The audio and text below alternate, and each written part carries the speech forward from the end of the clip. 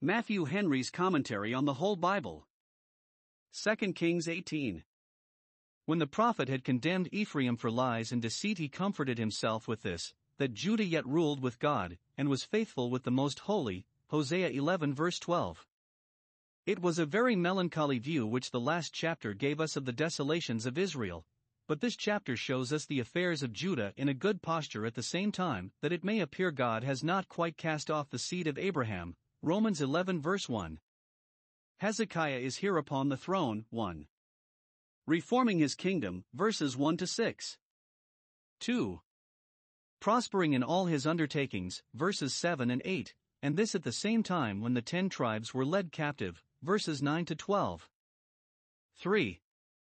Yet invaded by Sennacherib, the king of Assyria, verse 13. 1. His country put under contribution, verses 14 to 16. 2. Jerusalem besieged, verse 17. 3. God blasphemed, himself reviled, and his people solicited to revolt, in a virulent speech made by Rabshakeh, verses 18 to 37.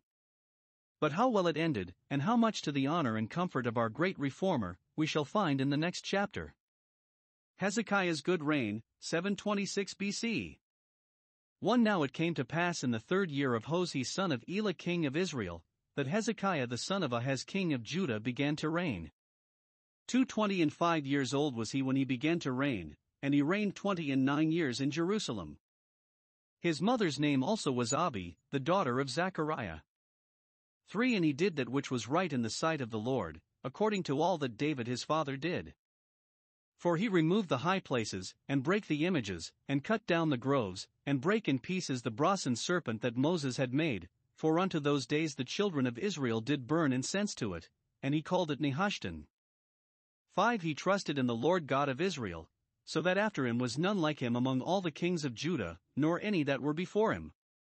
6. For he clave to the Lord, and departed not from following him, but kept his commandments which the Lord commanded Moses. 7. And the Lord was with him, and he prospered whithersoever he went forth, and he rebelled against the king of Assyria, and served him not. 8. He smote the Philistines, even unto Gaza, and the borders thereof, from the tower of the watchman to the fenced city. We have here a general account of the reign of Hezekiah. It appears, by comparing his age with his father's, that he was born when his father was about 11 or 12 years old, divine providence so ordering that he might be of full age and fit for business, when the measure of his father's iniquity should be full. Here is 1. His great piety, which was the more wonderful because his father was very wicked and vile, one of the worst of the kings, yet he was one of the best, which may intimate to us that what good there is in any is not of nature, but of grace, free grace, sovereign grace, which, contrary to nature, grafts into the good olive that which was wild by nature, Romans 11 verse 24, and also that grace gets over the greatest difficulties and disadvantages. Ahaz, it is likely, gave his son a bad education as well as a bad example. Uriah his priest perhaps had the tuition of him. His attendants and companions, we may suppose, were such as were addicted to idolatry, and yet Hezekiah became eminently good. When God's grace will work, what can hinder it? 1. He was a genuine son of David, who had a great many degenerate ones. Verse 3. He did that which was right, according to all that David his father did, with whom the covenant was made, and therefore he was entitled to the benefit of it. We have read of some of them who did that which was right, but not like David, chapter 14 verse 3. They did not love God's ordinances, nor cleave to them, as he did, but Hezekiah was a second David, had such a love for God's word, and God's house, as he had. Let us not be frightened with an apprehension of the continual decay of virtue, as if, when times and men are bad, they must needs, of course, grow worse and worse. That does not follow, for, after many bad kings, God raised up one that was like David himself.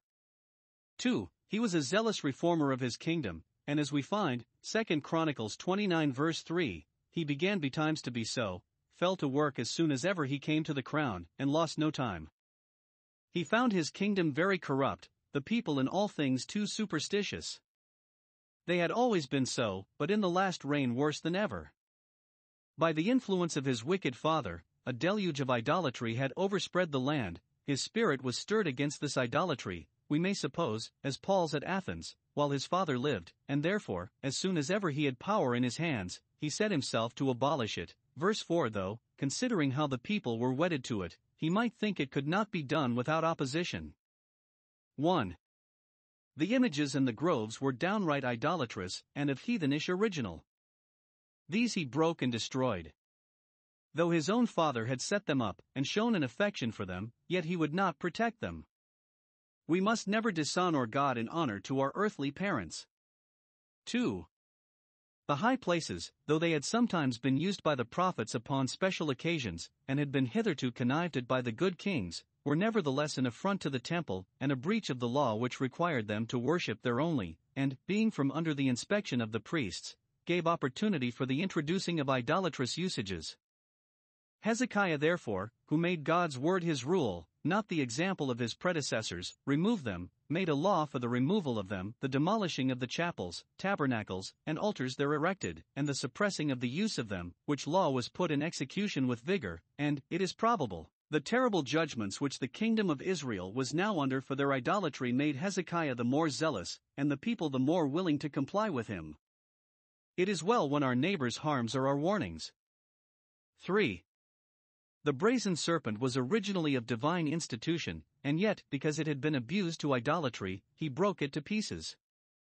The children of Israel had brought that with them to Canaan, where they set it up we are not told, but, it seems, it had been carefully preserved, as a memorial of God's goodness to their fathers in the wilderness, and a traditional evidence of the truth of that story, Numbers 21 verse 9, for the encouragement of the sick to apply to God for a cure and of penitent sinners to apply to him for mercy.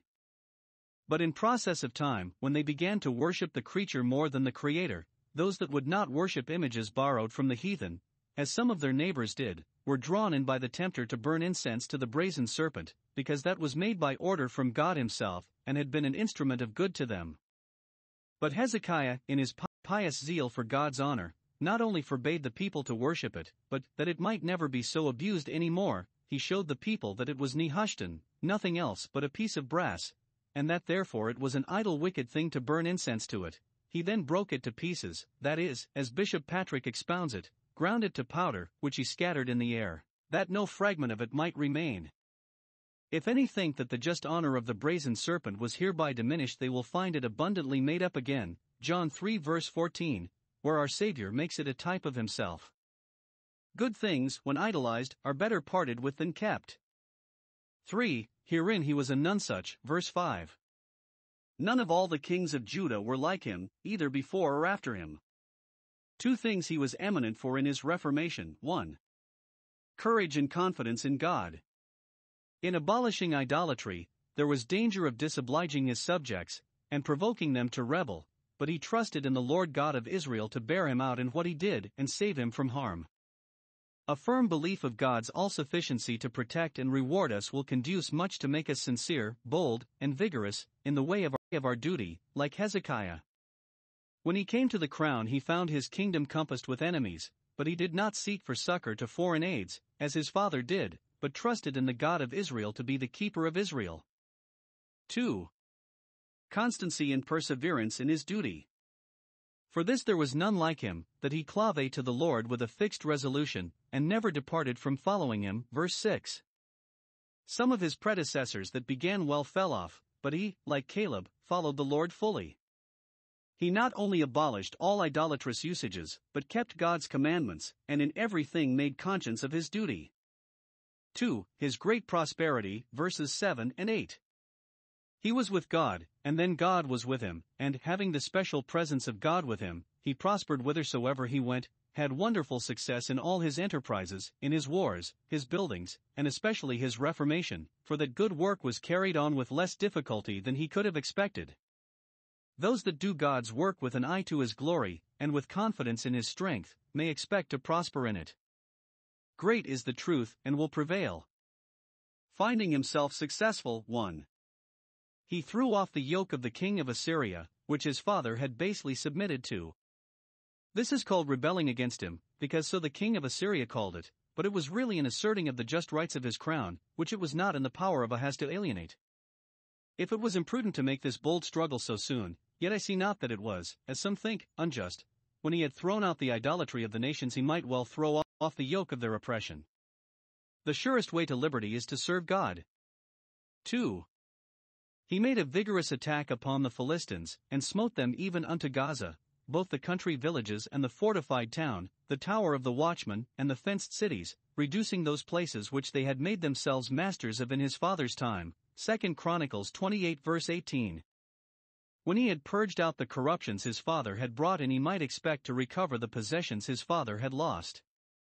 Of his victories over the Philistines Isaiah prophesied, Isaiah 14 verse 28, etc. Sennacherib invades Judea, 726 BC. 9. And it came to pass in the 4th year of King Hezekiah, which was the 7th year of Hosea son of Elah king of Israel, that Shalmaneser king of Assyria came up against Samaria, and besieged it. 10. And at the end of 3 years they took it, even in the 6th year of Hezekiah, that is the 9th year of Hosea king of Israel, Samaria was taken. 11. And the king of Assyria did carry away Israel unto Assyria, and put them in Hala, and in Habor by the river of Gozan, and in the cities of the Medes. 12. Because they obeyed not the voice of the Lord their God, but transgressed his covenant, and all that Moses the servant of the Lord commanded, and would not hear them, nor do them. 13. Now in the 14th year of King Hezekiah did Sennacherib king of Assyria come up against all the fenced cities of Judah, and took them. 14. And Hezekiah king of Judah sent to the king of Assyria to Lachish, saying, I have offended, return from me, that which thou puttiest on me will I bear. And the king of Assyria appointed unto Hezekiah king of Judah 300 talents of silver and 30 talents of gold. 15. And Hezekiah gave him all the silver that was found in the house of the Lord, and in the treasures of the king's house. 16. At that time did Hezekiah cut off the gold from the doors of the temple of the Lord, and from the pillars which Hezekiah king of Judah had overlaid, and gave it to the king of Assyria. The kingdom of Assyria had now grown considerable, though we never read of it till the last reign. Such changes there are in the affairs of nations and families.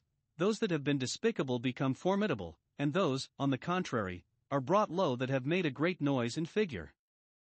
We have here an account 1. Of the success of Shalmaneser, king of Assyria, against Israel, his besieging Samaria, verse 9, taking it, verse 10, and carrying the people into captivity, verse 11, with the reason why God brought this judgment upon them, verse 12, because they obeyed not the voice of the Lord their God.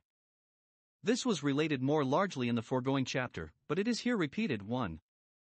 As that which stirred up Hezekiah and his people to purge out idolatry with so much zeal, because they saw the ruin which it brought upon Israel. When their neighbor's house was on fire, and their own in danger, it was time to cast away the accursed thing. 2. As that which Hezekiah much lamented, but had not strength to prevent. Though the 10 tribes had revolted from, and often been vexatious to, the house of David, no longer ago than in his father's reign, yet being of the seed of Israel he could not be glad at their calamities. 3. As that which laid Hezekiah and his kingdom open to the king of Assyria, and made it much more easy for him to invade the land. It is said of the 10 tribes here that they would neither hear God's commandments nor do them, verse 12. Many will be content to give God the hearing that will give him no more, Ezekiel 33 verse 31, but these, being resolved not to do their duty, did not care to hear of it. 2. Of the attempt of Sennacherib, the succeeding king of Assyria, against Judah, in which he was encouraged by his predecessor's success against Israel, whose honors he would vie with and whose victories he would push forward.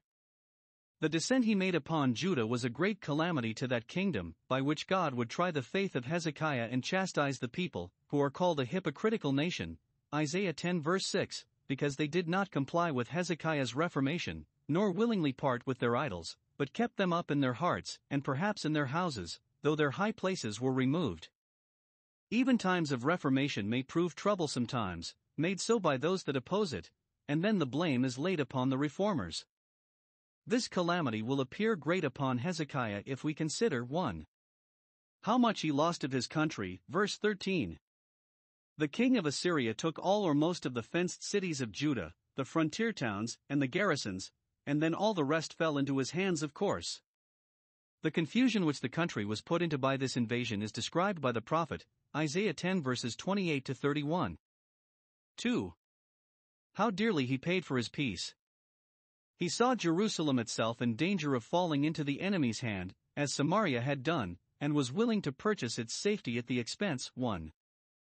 Of a mean submission, I have offended in denying the usual tribute, and am ready to make satisfaction as shall be demanded. Verse 14. Where was Hezekiah's courage? Where his confidence in God? Why did he not advise with Isaiah before he sent this crouching message? 2. Of a vast sum of money 300 talents of silver and 30 of gold, above 200,000 L, not to be paid annually, but as a present ransom. To raise this sum, he was forced not only to empty the public treasures, verse 15, but to take the golden plates off from the doors of the temple, and from the pillars, verse 16. Though the temple sanctified the gold which he had dedicated, yet, the necessity being urgent, he thought he might make as bold with that as his father David, whom he took for his pattern, did with the showbread, and that it was neither impious nor imprudent to give a part for the preservation of the whole. His father Ahaz had plundered the temple in contempt of it, 2 Chronicles 28 verse 24. He had repaid with interest what his father took, and now, with all due reverence, he only begged leave to borrow it again in an exigency and for a greater good, with a resolution to restore it in full as soon as he should be in a capacity to do so. Rabshakeh's blasphemous speech, 710 BC. 17 And the king of Assyria sent Tartan and Rabsaris and Rabshakeh from Lachish to King Hezekiah with a great host against Jerusalem. And they went up and came to Jerusalem. And when they were come up, they came and stood by the conduit of the upper pool, which is in the highway of the fuller's field. 18 And when they had called to the king, there came out to them Eliakim the son of Hilkiah, which was over the household, and Shebna the scribe, and Joah the son of Asaph the recorder. 19 And Rabshakeh said unto them, Speak ye now to Hezekiah, Thus saith the great king, the king of Assyria, What confidence is this wherein thou trustest? 20 Thou sayest, But they are but vain words, I have counsel and strength for the war. Now on whom dost thou trust, that thou rebellest against me? 21 Now, behold, thou trustest upon the staff of this bruised reed, even upon Egypt, on which if a man lean, it will go into his hand, and pierce it. So is Pharaoh king of Egypt unto all that trust on him.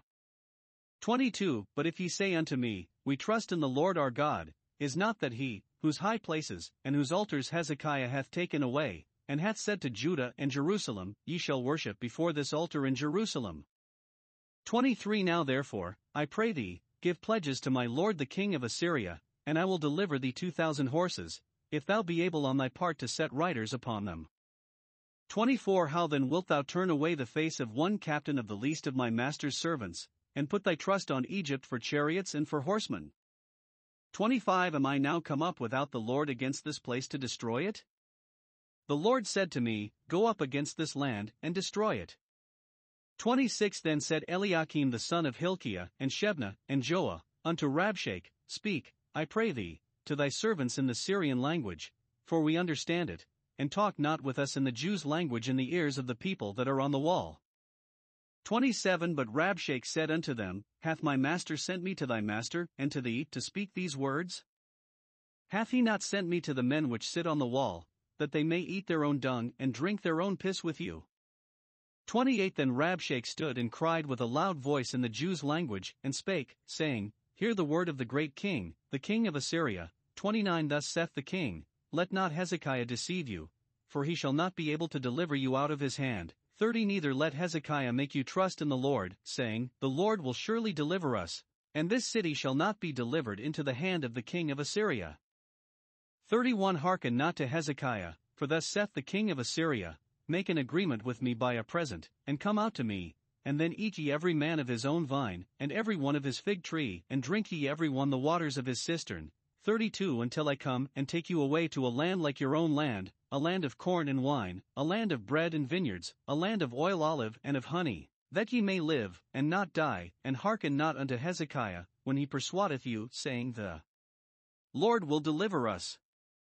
33 Hath any of the gods of the nations delivered at all his land out of the hand of the king of Assyria? 34 Where are the gods of Hamath, and of Arpad? Where are the gods of Sepharvaim, Hena, and Ivah? Have they delivered Samaria out of mine hand? 35 Who are they among all the gods of the countries, that have delivered their country out of mine hand, that the Lord should deliver Jerusalem out of mine hand? 36 But the people held their peace and answered him not a word, for the king's commandment was, saying, Answer him not.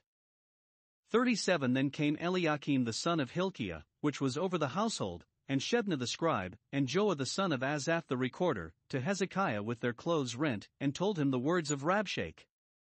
Here is 1. Jerusalem besieged by Sennacherib's army, verse 17. He sent 3 of his great generals with a great host against Jerusalem. Is this the great king, the king of Assyria? No, never call him so. He is a base, false, perfidious man, and worthy to be made infamous to all ages. Let him never be named with honor that could do such a dishonorable thing as this, to take Hezekiah's money, which he gave him upon condition he should withdraw his army, and then, instead of quitting his country according to the agreement, to advance against his capital city, and not send him his money again either. Those are wicked men indeed, and, let them be ever so great, we will call them so, whose principle it is not to make their promises binding any further than is for their interest. Now Hezekiah had too much reason to repent his treaty with Sennacherib, which made him much the poorer and never the safer. 2. Hezekiah and his princes and people, railed upon by Rabshakeh, the chief speaker of the 3 generals, and one that had the most satirical genius. He was no doubt instructed what to say by Sennacherib, who intended hereby to pick a new quarrel with Hezekiah. He had promised, upon the receipt of Hezekiah's money, to withdraw his army, and therefore could not for shame make a forcible attack upon Jerusalem immediately, but he sent Rabshakeh to persuade Hezekiah to surrender it, and, if he should refuse, the refusal would serve him for a pretense, and a very poor one, to besiege it, and, if it hold out, to take it by storm.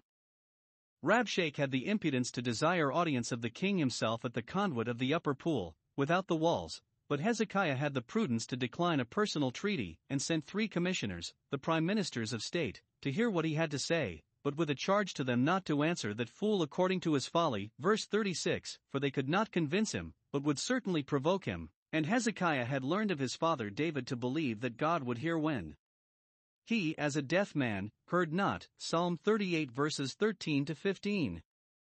One interruption they gave him in his discourse, which was only to desire that he would speak to them now in the Syrian language, and they would consider what he said and report it to the king, and if they did not give him a satisfactory answer, then he might appeal to the people by speaking in the Jews' language, verse 26. This was a reasonable request, and agreeable to the custom of treaties, which is that the plenipotentiaries should settle matters between themselves before anything be made public. But Hilkiah did not consider what an unreasonable man he had to deal with, else he would not have made this request, for it did but exasperate Rabshakeh, and make him the more rude and boisterous, verse 27. Against all the rules of decency and honor, instead of treating with the commissioners, he menaces the soldiery, persuades them to desert or mutiny, threatens if they hold out to reduce to the last extremities of famine, and then goes on with his discourse, the scope of which is to persuade Hezekiah and his princes and people, to surrender the city.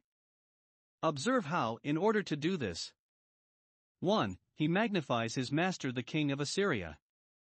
Once and again he calls him that great king, the king of Assyria, verses 19 and 28.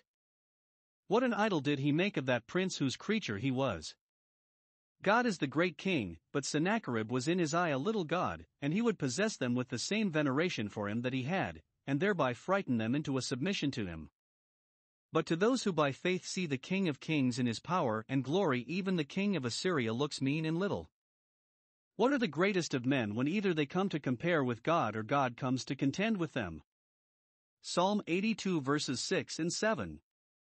2. He endeavors to make them believe that it will be much for their advantage to surrender. If they held out, they must expect no other than to eat their own dung, by reason of the want of provisions, which would be entirely cut off from them by the besiegers. But if they would capitulate, seek his favor with a present and cast themselves upon his mercy, he would give them very good treatment. Verse 31. I wonder with what face Rabshakeh could speak of making an agreement with a present when his master had so lately broken the agreement Hezekiah made with him with that great present. Verse 14. Can those expect to be trusted that have been so grossly perfidious? But ad populum falleris gild the chain, and the vulgar will let you bind them. He thought to soothe up all with a promise that if they would surrender upon discretion, though they must expect to be prisoners and captives, yet it would really be happy for them to be so. One would wonder he should ever think to prevail by such gross suggestions as these, but that the devil does thus impose upon sinners every day by his temptations. He will needs persuade them, 1.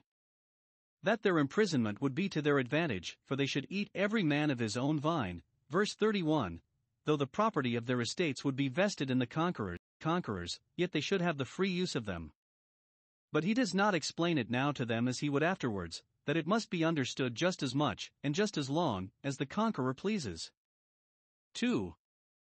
That their captivity would be much more to their advantage. I will take you away to a land like your own land, and what the better would they be for that, when they must have nothing in it to call their own. 3. That which he aims at especially is to convince them that it is to no purpose for them to stand it out. What confidence is this wherein thou trustest? So he insults over Hezekiah, verse 19. To the people he says, verse 29, let not Hezekiah deceive you into your own ruin, for he shall not be able to deliver you. You must either bend or break. It were well if sinners would submit to the force of this argument, in making their peace with God, that it is therefore our wisdom to yield to him, because it is in vain to contend with him. What confidence is that which those trust in who stand it out against him? Are we stronger than he? Or what shall we get by setting briars and thorns before a consuming fire? But Hezekiah was not so helpless and defenseless as Rabshakeh would here represent him. 3 things he supposes Hezekiah might trust to, and he endeavors to make out the insufficiency of these. 1. His own military preparations. Thou sayest, I have counsel and strength for the war, and we find that so he had, 2 Chronicles 32 verse 3. But this Rabshakeh turns off with a slight, they are but vain words, thou art an unequal match for us, verse 20. With the greatest haughtiness and disdain imaginable, he challenges him to produce 2,000 men of all his people that know how to manage a horse, and will venture to give him 2,000 horses if he can. He falsely insinuates that Hezekiah has no men, or none fit to be soldiers, verse 23. Thus he thinks to run him down with confidence and banter, and will lay him any wager that one captain of the least of his master's servants is able to baffle him and all his forces. 2. His alliance with Egypt. He supposes that Hezekiah trusts to Egypt for chariots and horsemen, verse 24, because the king of Israel had done so, and of this confidence he truly says, it is a broken reed, verse 21, it will not only fail a man when he leans on it and expects it to bear his weight, but it will run into his hand and pierce it, and rend his shoulder, as the prophet further illustrates this similitude, with application to Egypt, Ezekiel 29 verses 6 and 7. So is the king of Egypt, says he, and truly so had the king of Assyria been to Ahaz, who trusted in him, but he distressed him, and strengthened him not, 2 Chronicles 28 verse 20. Those that trust to any arm of flesh will find it no better than a broken reed, but God is the rock of ages. 3. His interest in God in relation to him. This was indeed the confidence in which Hezekiah trusts, verse 22. He supported himself by depending on the power and promise of God. With this he encouraged himself and his people, verse 30 the Lord will surely deliver us, and again verse 32. This Rabshakeh was sensible was their great stay, and therefore he was most large in his endeavors to shake this, as David's enemies, who used all the arts they had to drive him from his confidence in God, Psalm 3 verse 2, and Psalm 11 verse 1, and thus did Christ's enemies, Matthew 27 verse 43. 3 things Rabshakeh suggested to discourage their confidence in God, and they were all false. 1. That Hezekiah had forfeited God's protection and thrown himself out of it by destroying the high places and the altars, verse 22. Here he measures the God of Israel by the gods of the heathen, who delighted in the multitude of altars and temples, and concludes that Hezekiah has given a great offense to the God of Israel, in confining his people to one altar. Thus is one of the best deeds he ever did in his life misconstrued as impious and profane, by one that did not, or would not, know the law of the God of Israel. If that be represented by ignorant and malicious men as evil and a provocation to God which is really good and pleasing to him, we must not think it strange. If this was to be sacrilegious, Hezekiah would ever be so. 2. That God had given orders for the destruction of Jerusalem at this time, verse 25 have I now come up without the Lord? This is all banter and rhodomantade. He did not himself think he had any commission from God to do what he did, by whom should he have it? But he made this pretense to amuse and terrify the people that were on the wall. If he had any color at all for what he said, it might be taken from the notice which perhaps he had, by the writings of the prophets, of the hand of God in the destruction of the 10 tribes, and he thought he had as good a warrant for the seizing of Jerusalem as of Samaria. Many that have fought against God have pretended commissions from him. 3. That if Jehovah, the God of Israel, should undertake to protect them from the king of Assyria, yet he was notable to do it. With this blasphemy he concluded his speech, verses 33 to 35, comparing the God of Israel with the gods of the nations whom he had conquered and putting him upon the level with them, and concluding that because they could not defend and deliver their worshippers, the God of Israel could not defend and deliver his. See here, first, his pride. When he conquered a city he reckoned himself to have conquered its gods, and valued himself mightily upon it. His high opinion of the idols made him have a high opinion of himself as too hard for them. Secondly, his profaneness. The God of Israel was not a local deity, but the God of the whole earth, the only living and true God, the Ancient of Days, and had often proved himself to be above all gods, yet he makes no more of him than of the upstart fictitious gods of Hamath and Arpad, unfairly arguing that the gods, as some now say the priests, of all religions are the same, and himself above them all. The tradition of the Jews is that Rabshakeh was an apostate Jew, which made him so ready in the Jews' language. If so, his ignorance of the God of Israel was the less excusable and his enmity the less strange, for apostates are commonly the most bitter and spiteful enemies, witness Julian. A great deal of art and management, it must be owned, there were in this speech of Rabshakeh, but withal, a great deal of pride, malice, falsehood, and blasphemy. One grain of sincerity would have been worth all this wit and rhetoric. Lastly, we are told what the commissioners on Hezekiah's part did. 1. They held their peace, not for want of something to say both on God's behalf and Hezekiah's. They might easily and justly have upbraided him with his master's treachery and breach of faith, and have asked him, what religion encourages you to hope that such conduct will prosper? At least they might have given that grave hint which Ahab gave to Ben-Hadad's like insolent demands, let not him that girdeth on the harness boast as though he had put it off. But the king had commanded them not to answer him, and they observed their instructions. There is a time to keep silence, as well as a time to speak, and there are those to whom to offer anything religious or rational is to cast pearls before swine. What can be said to a madman? It is probable that their silence made Rabshakeh yet more proud and secure, and so his heart was lifted up and hardened to his destruction. 2. They rent their clothes in detestation of his blasphemy, and in grief for the despised afflicted condition of Jerusalem, the reproach of which was a burden to them. 3. They faithfully reported the matter to the king, their master, and told him the words of Rabshakeh, that he might consider what was to be done, what course they should take and what answer they should return to Rabshakeh's summons.